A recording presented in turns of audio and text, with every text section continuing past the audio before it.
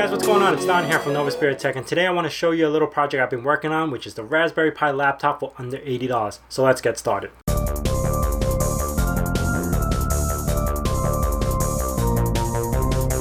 So luckily for me, I was able to snag one of these guys on eBay for about $30. So if you add that up, it's $30 for one of these things, $35 for a Raspberry Pi, and about $7 to $8 each for the cables that I need to hook up to the back of this. So it comes out roughly a little bit under $80. I'll leave a link in the description below on where you could find them, and I'll have a link in the description below on more details about this video as far as what you need to do to configure your Raspberry Pi to get it working.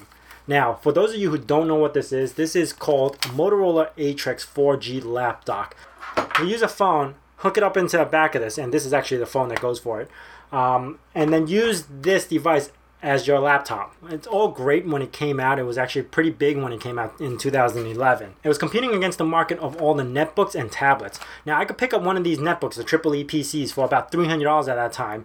Meanwhile, you have one of these guys for $500. That doesn't even come with a hard drive or operating system or anything. All you could do is dock a phone, which you also need to buy the phone to put this in.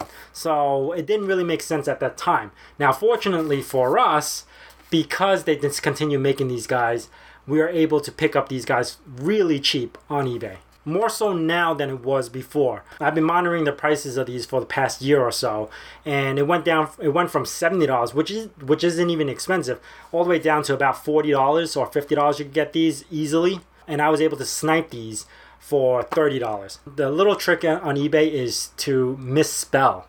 Now, for those of you who don't use eBay a lot, try to misspell something that you are looking for. Chances are somebody else who posted it misspelled it and they weren't getting enough hits, so you could find really good deals just by misspelling the word that you are looking for. To talk about this for a little bit, this is 11.6-inch screen, extremely glossy, is something that I don't like. It reflects basically everything, the light. So during the daytime, indoors, it's fine. Once you go outside, or if you go into a living room with a lot of windows, it's very hard to see what's going on.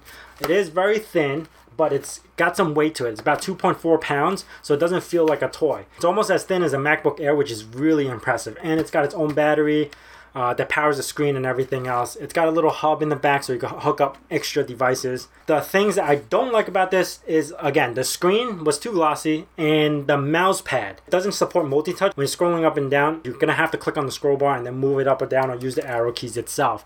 It's very annoying and tedious. We got spoiled by the multi-touch stuff now.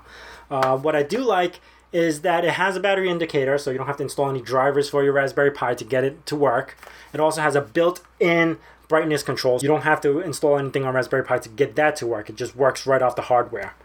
The battery life is insanely good. I was able to hook up my Raspberry Pi and use this for about 6 hours and still had a little bit of juice left. To get the Raspberry Pi working on this, you need these two cables, which is a micro HDMI to a regular HDMI cable, and micro USB female to a male USB. You need these two cables to hook up to the little ports in the back that you flip up so you could use it as a monitor and keyboard. If you've seen other videos on people getting the Raspberry Pi to work on these, they actually go to extents where they actually take apart this guy, put in a Raspberry Pi Zero and kind of fit it in there, or they kind of Velcro it to a back.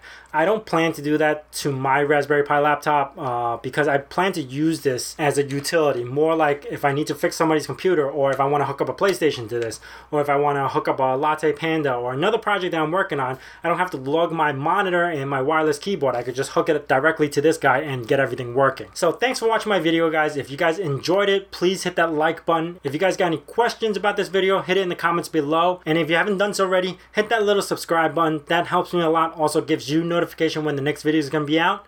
And as I say in my nerd cave, hack till it hurts. What's going on? So now I have my mouse in my main screen. I don't know if you could see it, but I could drag my window around and you can see that I'm on here. Now I could just move my mouse to the left screen.